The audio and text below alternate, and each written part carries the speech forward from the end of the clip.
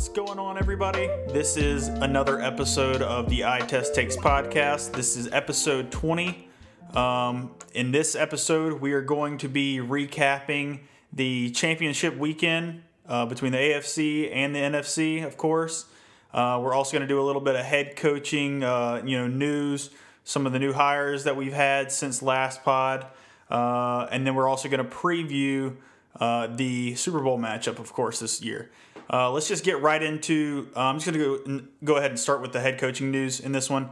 First off, my Philadelphia Eagles, they selected their head coach, Nick Sirianni. He is the former offensive coordinator for the Indianapolis Colts.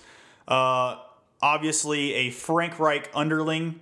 He's bringing on for his defensive coordinator, Jonathan Gannon, and then as his OC, Shane Steichen, who worked with him in San Diego at that time when he was working with the Chargers years back when they were still San Diego instead of L.A.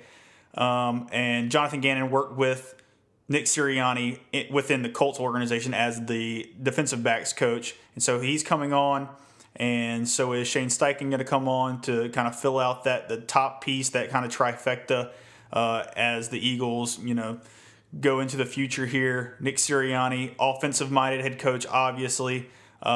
Looks like he's been able to develop quarterbacks and wide receivers throughout his career in the NFL. He has quite a bit of experience. He doesn't have any head coaching experience. He actually never even called plays as the OC in Indianapolis under Frank Reich. But Frank Reich and a lot of other people have come out and said great things about him so far. From what I've heard in little mini interviews that he's done throughout the years, it seems like he's the type of guy. He's like super energetic. Seems like he's really passionate, more of like a player's coach, which I appreciate. I think that goes a long ways in the locker room in the NFL.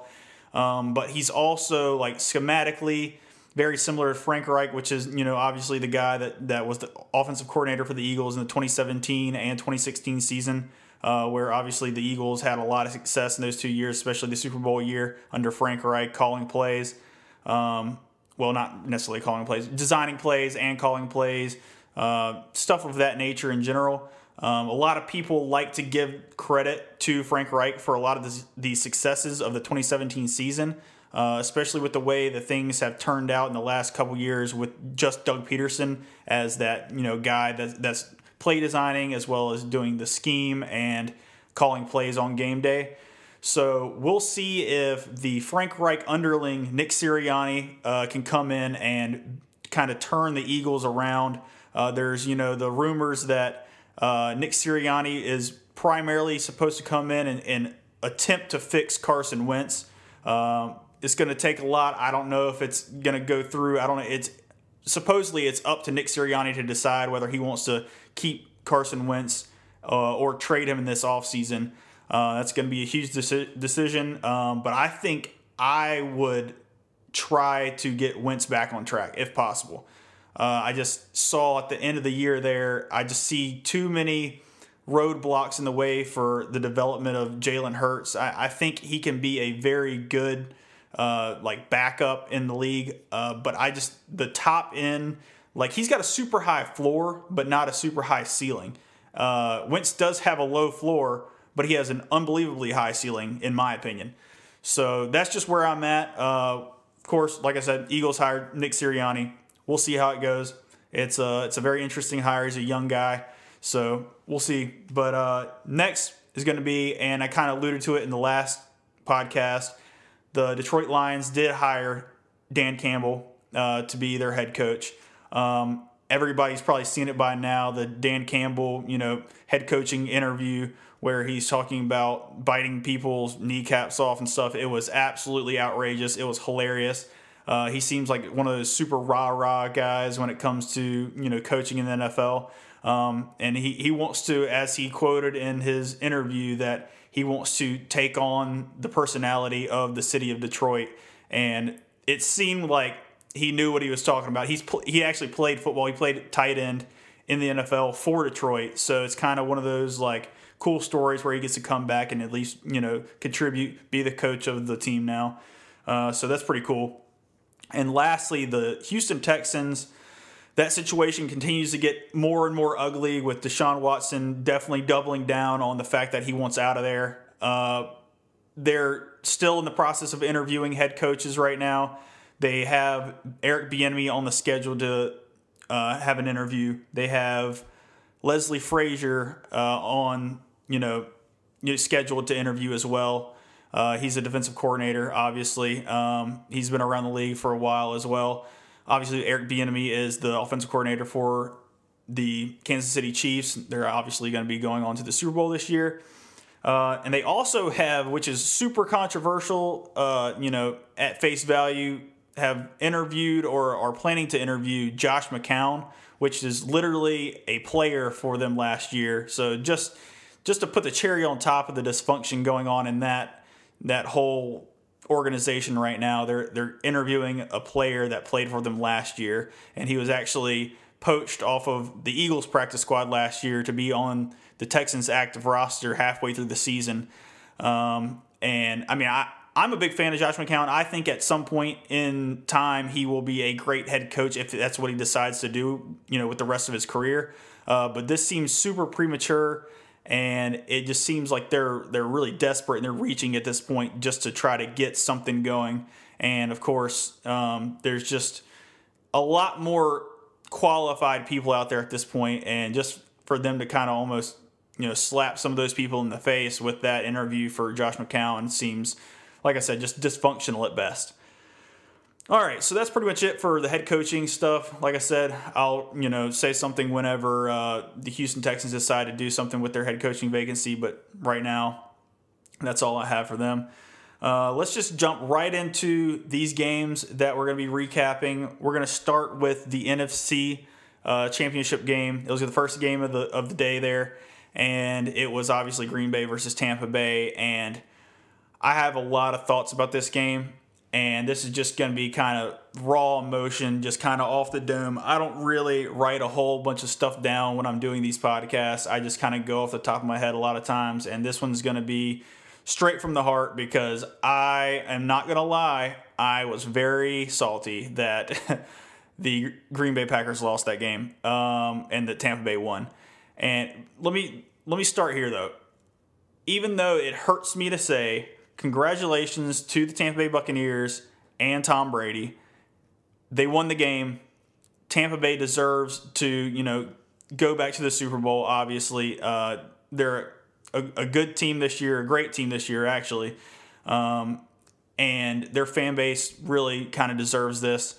I think it's going to be really cool to see, Tampa Bay get to play in their home stadium. That's kind of been a big deal people are making out of this right now.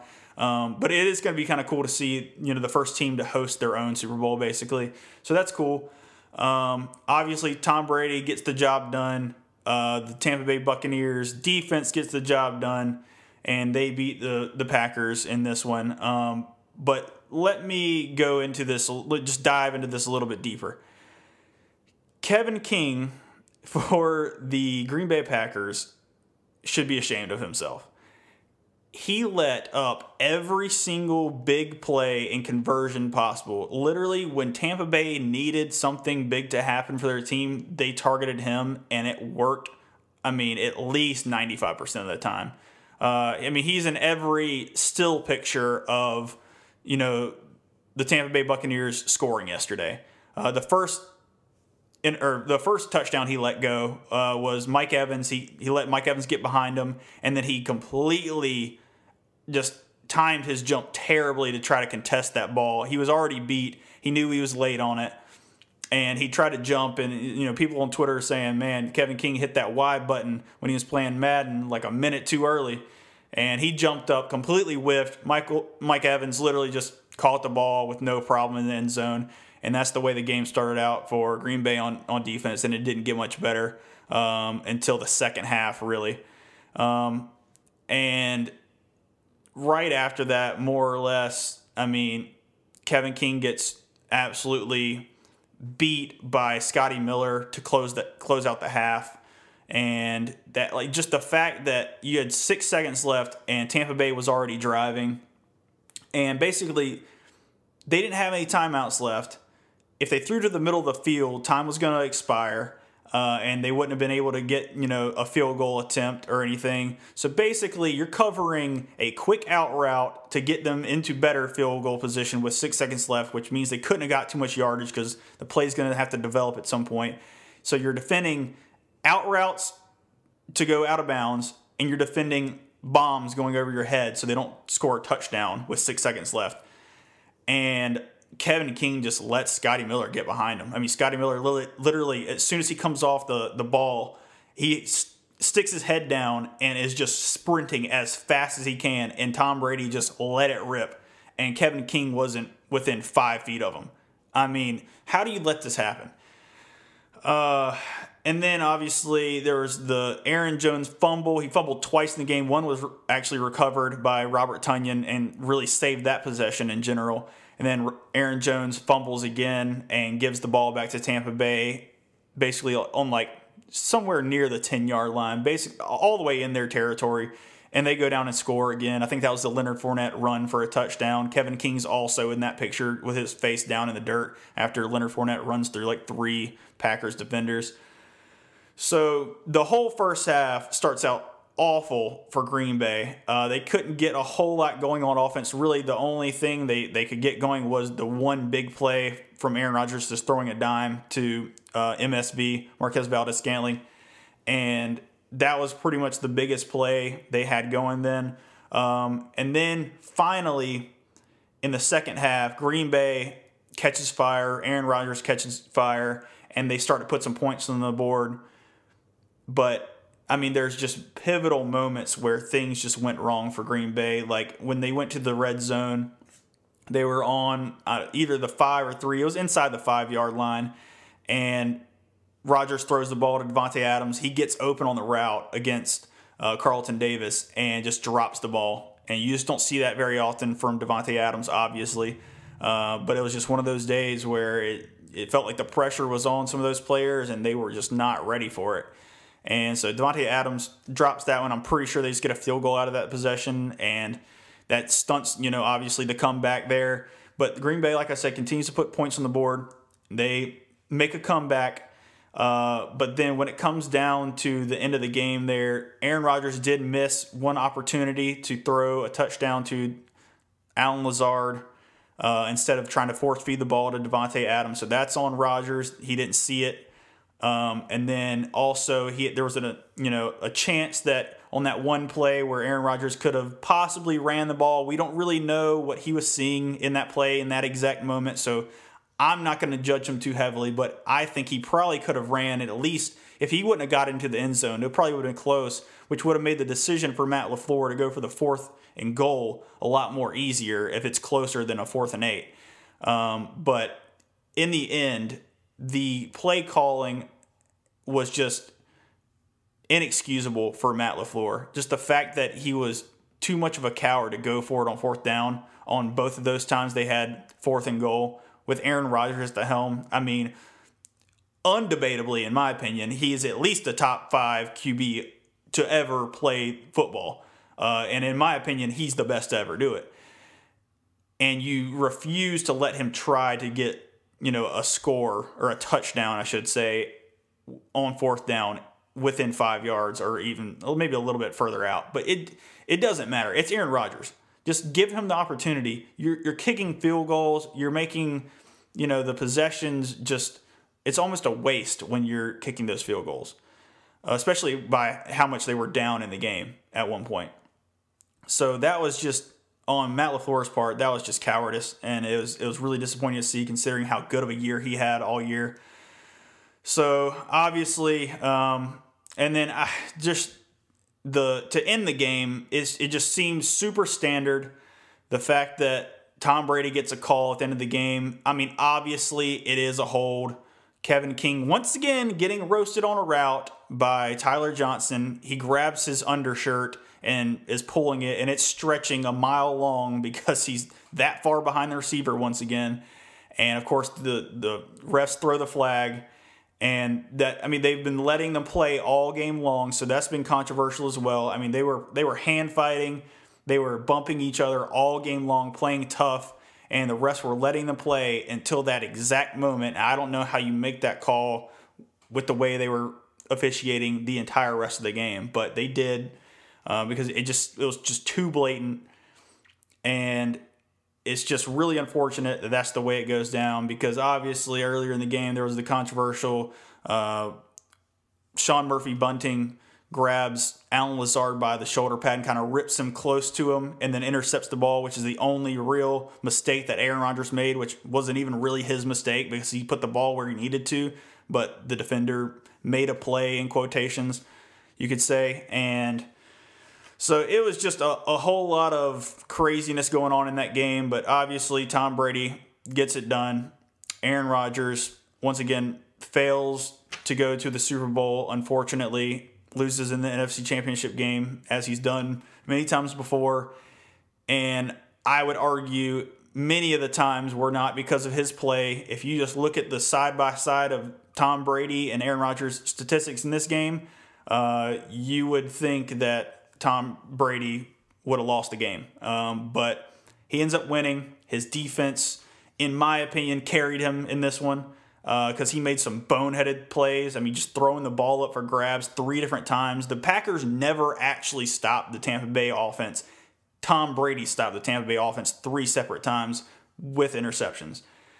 It was just the defense for Tampa Bay only let 6 points come of those interceptions and turnovers from the Green Bay offense. And, I mean, basically, I knew coming into this game the one way that Tampa Bay was going to win this game would be to stop the running game, which they were able to do. Aaron Jones leaves the game, I'm pretty sure, after that fumble. And he's obviously their most explosive running back. And Jamal Williams is okay. A.J. Dillon is okay as well. He's a rookie.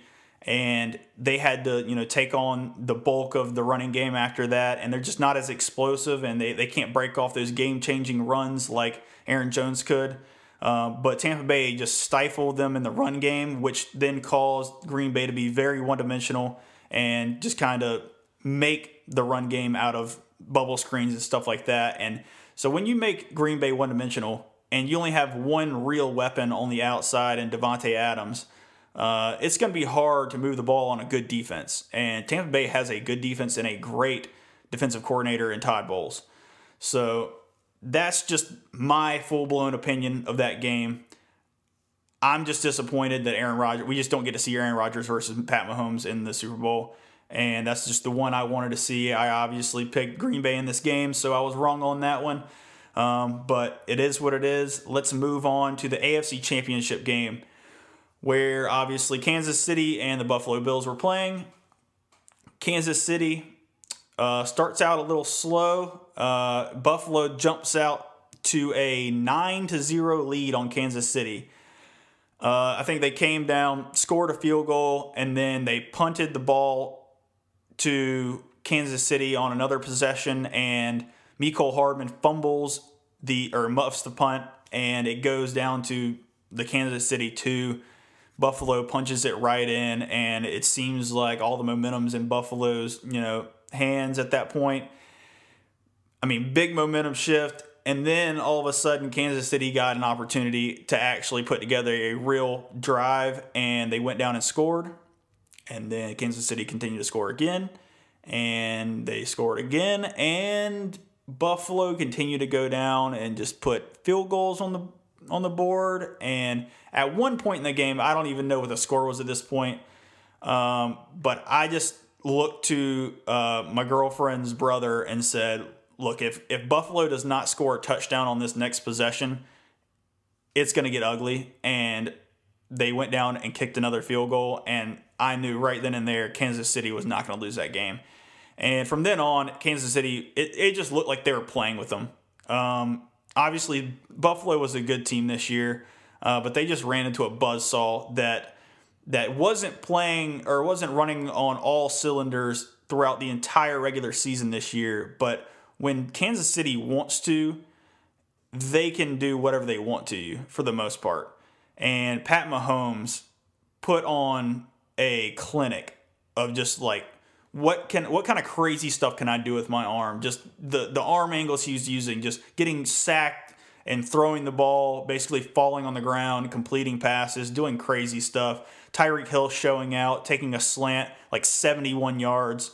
Travis Kelce was unguardable once again. Buffalo had trouble guarding him in the first matchup, and he's basically guaranteed for 100 yards every game he plays in because Patrick Mahomes and him have the chemistry of like Peyton Manning and Dallas Clark. It's such a good just pairing that and it's just crazy to watch. If you just watch what Travis Kelce and Patrick Mahomes can do without communicating when they're in the middle of a play. I mean, Patrick Mahomes can be running out of the pocket and then just give Travis Kelce a look. And Travis Kelce, all he'll do it's so subtle, but it's so good, where he'll just shift right or left by like a foot or even less, and it'll put him in position to have leverage over whatever defender might be in his vicinity. And Patrick Mahomes then puts the ball in a place where the defender can't get to it, and then it gives Travis Kelce a chance to make somebody miss and then take the ball off the field. It's just wild. Kansas City, once again, locking down on defense again. They picked Josh Allen off twice in this one. And whenever, it's basically like I said with the offense, I mean, whenever they want to, they can turn that switch on, and they are a lockdown defense. They're not like the best in all of football. Obviously, Tampa Bay's defense is actually the best left, and obviously they're the last two left. But Kansas City can play defense. That's been proven over the last 2 years now. Steve Spagnuolo is a very smart defensive coordinator, and he puts together great game plans and game-specific game plans for whoever he's playing. And I'm really curious to see how he deploys his guys against Tampa Bay and Tom Brady. But yeah, so Kansas City basically ran away with this game, and Kansas City was just the better team. That was very obvious from the jump for the most part, other than when the game started out, and it was just a crazy, just few events there for the Buffalo Bills to jump out to that lead. But yeah, so let's just get into this Super Bowl matchup. It's going to be a great one, actually. Even though it's not the one that I wanted, and I think it probably would have been a little bit better of a Super Bowl, you can't complain about the Mahomes versus Tom Brady storylines. I mean, it is what it is. It's what the consensus is, the GOAT and Tom Brady, and then the up-and-coming, potential chance that this guy, Patrick Mahomes, can take over that mantle as being the GOAT at some point in his career. Just depends on how the rest of his career, arc goes, but he can really get to that point, that's for sure. So this is going to be an interesting matchup. Obviously, I think in this one, once again, just kind of like with the Green Bay game, Tampa Bay is going to look to probably make Kansas City one-dimensional. But Kansas City almost makes themselves one-dimensional at times because they realize that their strength is their passing game, and they're not going to completely go away from it, at any stretch in the game. And Kansas City right now, with their running back situation, they're really just kind of deploying Darrell Williams and Clyde Edwards-Helaire. He actually was back for this game against Buffalo, and he actually scored a touchdown. But I just think that Tampa Bay's run defense is going to be the key in this one. If they can stuff that running attack, which, I mean, isn't super prevalent for Kansas City, but if they can have the ability to make Kansas City one-dimensional and then have just a prayer for stopping anything Kansas City does in the passing game, they'll have a chance to win this game. I almost forgot that Kansas City and Tampa Bay played earlier in this season. It was actually Week 12, and the reason why I was thinking about it was, in this game where Tampa Bay was playing Green Bay, I was thinking about Kevin King getting roasted. And in Week 12, when it was Kansas City versus Tampa Bay, the guy getting roasted in that game and was being made fun of was Carlton Davis. And he was having a pretty good season up until that point. And he just got the Tyreek Hill bug. And they were leaving him on an island with him. And they gave him a little bit of safety help here and there. But Todd Bowles seemed to be a little bit too stubborn to give him too much help on that side with Tyreek Hill, and that's when Tyreek Hill basically had 200 yards in the first half, and that was a wild game. The end score makes it look a lot better of a game than it actually was. I think the end score was Kansas City won by 27-24. But that's where basically Brady in the fourth quarter kind of made a little bit of a comeback and made it a semi-interesting finish. It was just a lot of garbage time, in my opinion. But yeah, Carlton Davis basically single-handedly got them out of that game because, well, I wouldn't even blame Carlton Davis. He's just trying to do his job, and he's not going to guard Tyreek Hill one-on-one. So I put more of that on Todd Bowles being too stubborn to give him a lot of help over there. But I mean, that's the poison that you have to pick. It's either give help to Tyreek Hill or give help to Travis Kelce, or I mean, that's the point of Kansas City being so explosive. It's just you can't guard them all. So you have to really pick your poison with them. And so I think in this game, really it's just going to come down to, like I said, Tampa Bay making Kansas City be one-dimensional. Kansas City on defense, if they can get to Brady early and often and hit him, that's always the downfall of Tom Brady. If he gets hit early, he usually starts to falter a little bit. If he starts feeling that pressure, kind of like he did in the Green Bay game, where in the second half he played a not great game once again because he was just throwing up ducks whenever pressure was getting near him. I mean, free rusher comes. Tom Brady at this point in his career is chucking it and hoping one of his giant receivers can go get it. If it's Michael Evans or Gronk, he's just hoping somebody's going to go out there and catch it. So, I mean, it's kind of a calculated risk for Tom Brady, but at the same time, like, that's just not a great football play in general. Just if he can just get out of the way, but he's just too slow to get out of the way of a free rusher at this point in his career.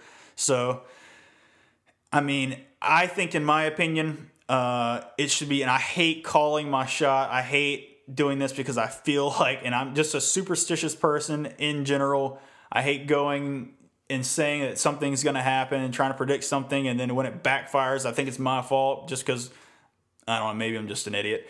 But basically, I'm calling Kansas City's winning this one. I really don't think the game's going to be that close. It might play out pretty similarly to the way it happened in Week 12. Not saying that Tyreek Hill is going to have 200 yards in the first half, but I think it's probably going to be one of those games where Kansas City jumps out on them and just steamrolls them, and then Tom Brady makes a bit of a comeback, and people start, getting a little tight, getting a little hot and bothered, like, oh, is he going to actually do this again?